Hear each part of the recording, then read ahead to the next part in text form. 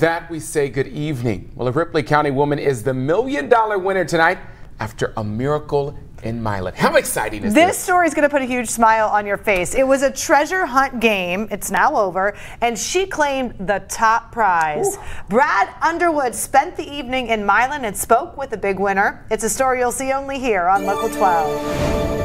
It's fairly quiet now, but this afternoon it was anything but, as there were thousands of people here at the American Legion in Milan. It almost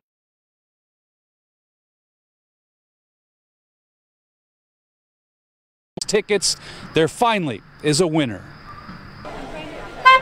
For hours, buses brought them in. With limited parking, you either had to take a shuttle or a long walk from wherever you could find parking in Milan, as thousands crowd the American Legion 235 again this week. Every week we got to come earlier and earlier because it gets, more people and more people from everywhere.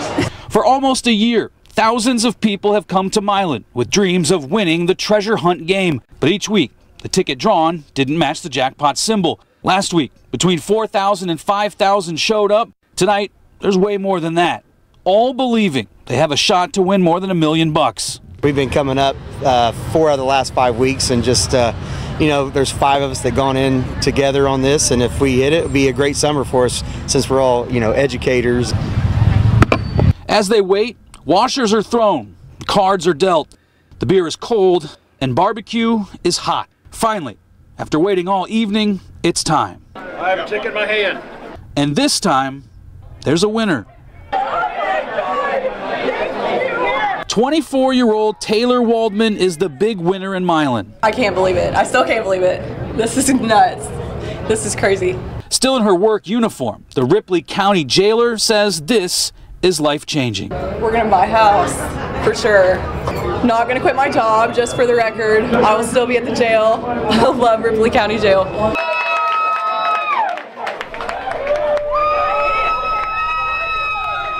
Taylor says they've only been playing the game just the last 2 times, spending about $340, and now we don't know the exact total of her winnings. It's going to be over $1 million. Now, a quick shout out to all of the veterans and the members and the volunteers here, as it's been a very long day for them, many of them being here since 9 this morning.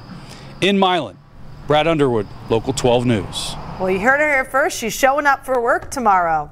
Now, once that final number is known, the taxes will be taken out, and then the Legion will get 25% to help with the veterans, the schools, and the community, and also to boost the next jackpot.